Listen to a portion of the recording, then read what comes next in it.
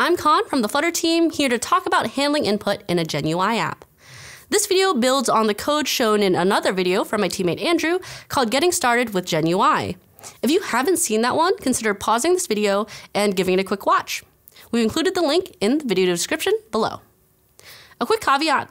GenUI is the new hotness, which means this is still an evolving package, so it's possible that some of the API details you see in this video may have changed by the time you see it. First, let's take a look at the app. Our app is a fantastic workout companion. I'm going to ask it to give me a workout. All right, cool. So it's a core strength builder, push-ups, sit-ups, squats, lunges. I hate squats. Please remove them. I only have time to do 3 exercises today. Okay, so it's updated our workout to push-ups, sit-ups, and just lunges. Okay, cool. That looks good. And now it's going to walk us through each of the exercises that we're supposed to do. All right, we need to do 15 push-ups. Okay, I'm feeling good right now, so I got 17 of those done in that set. All right, let's hit complete there, and then let's move on to our next workout, or next exercise. Okay, here, sit-ups, 20 sit-ups. Feeling kind of tired, so did not hit my target there. Only did 17 of those.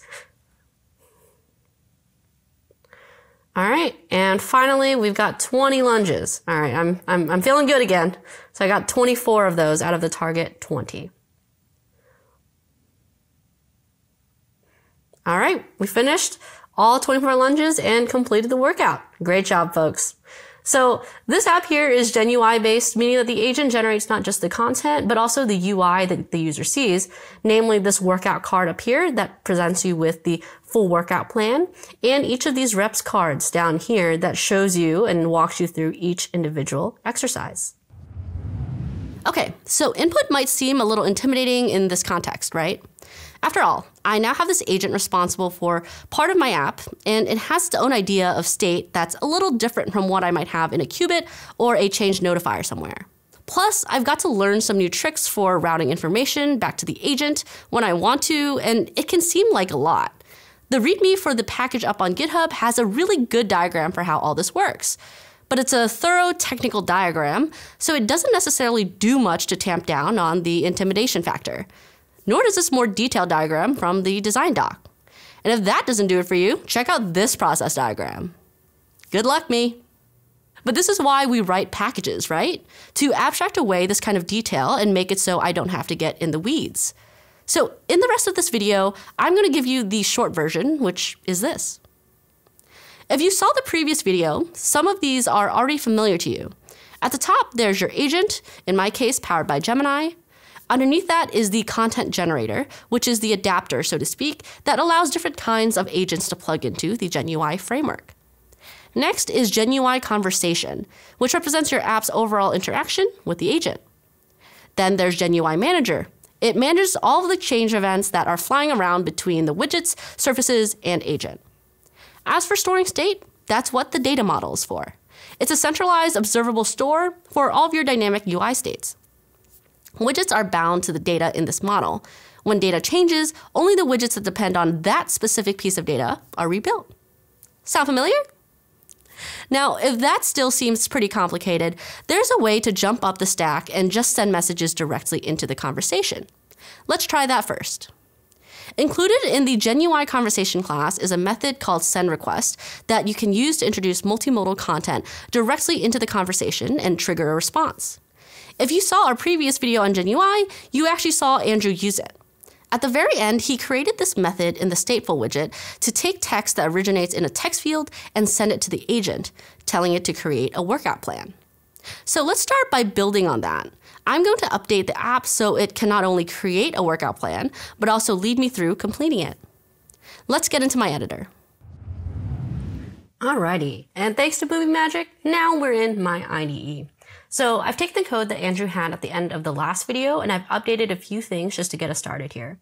Number one, I've updated Firebase AI logic to use Gemini 2.5 Pro.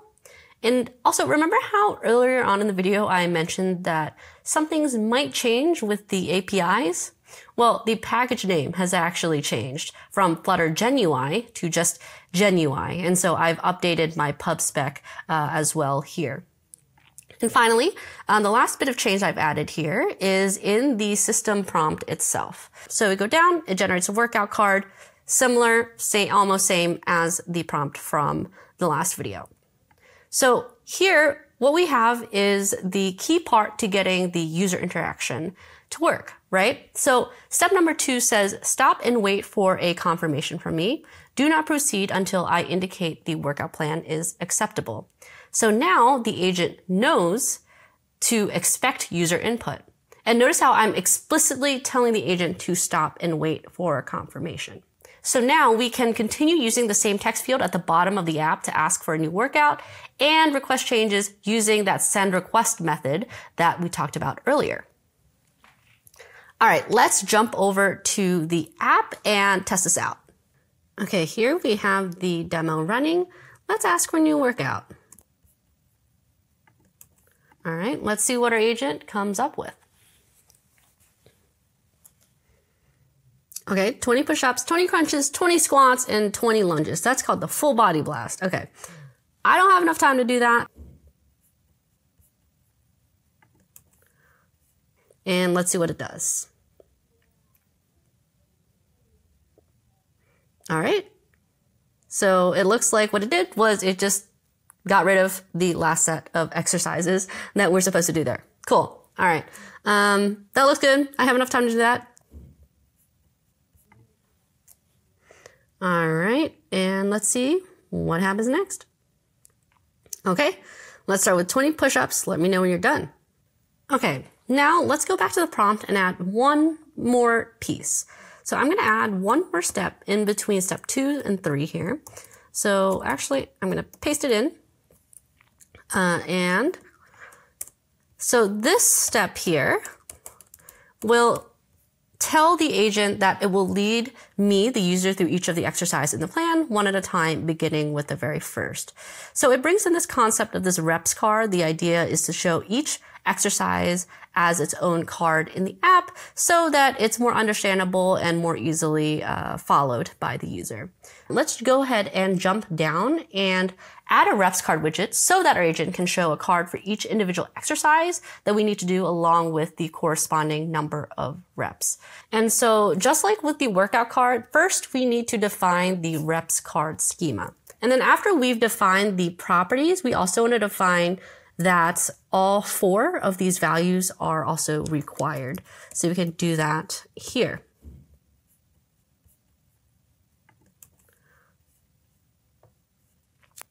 Okay, next, let's go ahead and define our RepsCard widget so that we can populate it with the information that comes from the RepsCard schema here. So I'm going to make a stateful widget, not a stateless widget, and I'm going to name it RepsCard.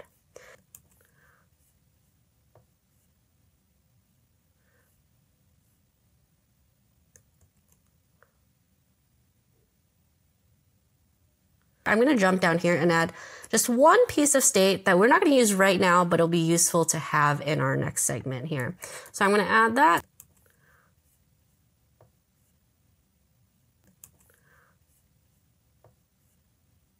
There. And then down here, we're going to add and did update to widget. And here what we're going to do is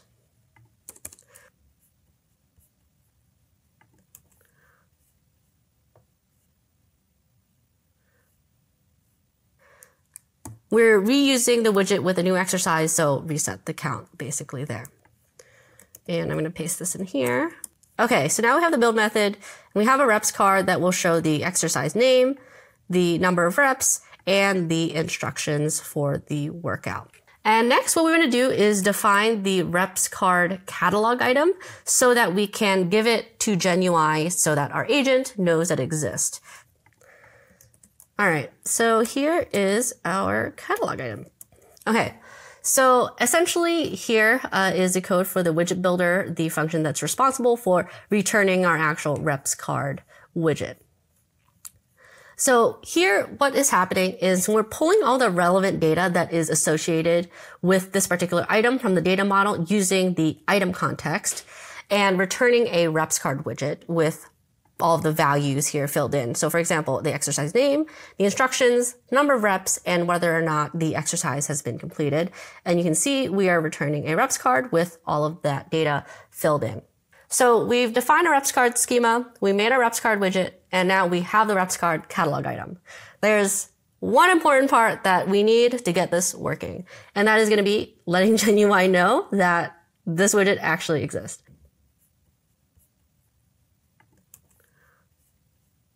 And what I'm going to do is just add our RepsCard catalog item. All right. And so that's it for the RepsCard. Let's jump over to our demo and actually test it out. Okay, cool. Looks good. All right. So this push-ups 15. Start in a plank position with your hands shoulder width apart. Lower your body until your chest is close to the floor. Then push back up. All right. Done. Stand with your feet shoulder width apart, lower your hips as if sitting in a chair, keeping your chest up and back straight. Done.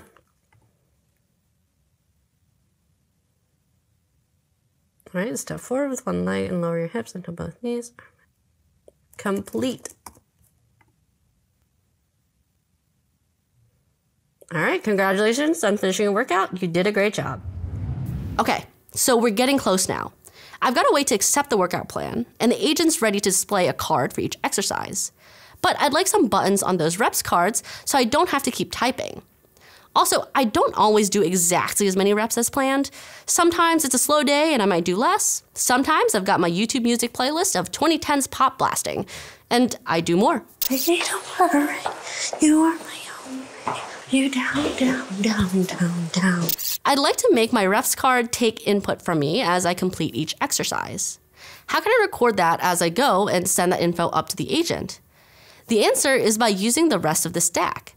GenUI Manager offers my widgets the tools they need to send events, with context, back up the chain to my agent. Let's get back into an editor and I'll show you how. All right, we're back looking at our RepsCard schema just like I promised. So up next, I'm going to add two new properties. Number one is number of reps completed and an action named complete action that is going to be executed when the user completes a particular exercise. Next, I'm going to jump down to our RepsCard widget here, and I'm going to replace our exercise instructions with 3 new buttons.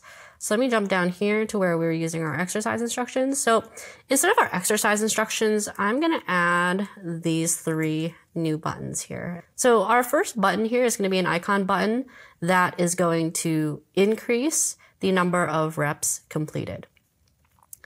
Second button is going to be, you guessed it, a down arrow button that then decreases the number of reps completed. And then the last icon button is going to be a button that calls an onCompleted callback with the number of reps that have been completed for this particular exercise. All right, so there you go. We have new buttons in our RepsCard along with a callback. So here in the RepsCard catalog item that we defined earlier, we can see in the widget builder that the RepsCard has a red squiggly line because it requires onCompleted, but we've not provided one. So the first thing we have to do is get that action that we defined earlier. So how do we get it? So we're going to say final action, and then from that JSON that exists, we're going to grab complete action. Remember that? Sound familiar? And then so that's going to be a JSON map. All right, so let's go ahead and define our onCompleted callback. All right, and so that's going to take the number of reps. Essentially here, if the action is null, then we don't do anything. However, if it does exist, what we want to do is grab the action name and the context definition. And in this case here, you can think of the context definition as the data that the agent is expecting from our app when this particular action gets executed. Now then from there, we'll get our resolve context by calling resolve context. And resolve context is basically populating the context definition fields with any relevant data that's available from the GenUI data model. And finally, on our resolved context, we'll add a little piece of data called number of reps completed, and it sets it to that local reps count that was passed into the callback from earlier up here. So now when the agent receives this data, this number of reps completed, it knows to pay attention to it thanks to the complete action description that said our app would be providing the number of reps completed by the user as the number of reps completed. And so from there, we'll just call dispatch event, which then means that GenUI will wrap up all of that data and ships it to our agent. And so that's about it. Let's go ahead and try out our app. So now you notice down here where the instructions were, it now says reps completed 15 along with up, down buttons and a check mark. So let me go down, that decreases, and this will increase the number of reps. Let's say I did 17. It's really a good day today. So I did 2 more push-ups than I'm supposed to. Cool. Squats, 20. Those are really difficult to do. I only got to 18. All right, and then the last one is 15 lunges, and I just did 15 of those. All right, we've completed the entire workout. Great job. But wait a second. This app doesn't look like the one that we saw earlier on in the video. That's a good catch. I really liked how Andrew asked Gemini CLI to help him polish up the UI at the end of the last video. Much like Andrew, I am far and away not a designer, so I'll show you a small but kind of powerful workflow that I've been using to help with that. I gave Stitch a screenshot of the original app UI and asked it for help with redesigning the app. So I went back and forth with Stitch and eventually landed on a design that I liked and exported it to HTML and CSS along with a screenshot. And I'm using Antigravity as my main IDE these days, so I provided the built-in agent my exported HTML and screenshot and asked it to implement it in the workout companion. Again, I went back and forth with the agent a few times and voila! Now, not only do we have user input in our workout companion app, we've also got a fresh coat of paint too. All right, so that's how you can add interactivity to your Generative UI-based user experiences. This is awesome because it allows you to build sophisticated interactive UIs that streamline the collaboration between your user and their agent. We'll keep working on the app, but in the meantime, I have some working out to do. So be sure to check the description below for links to learn more, and I'll see you next time. Khanh, you didn't have to do all those workouts. Wait, Andrew, what do you mean I didn't have to do all of those workouts?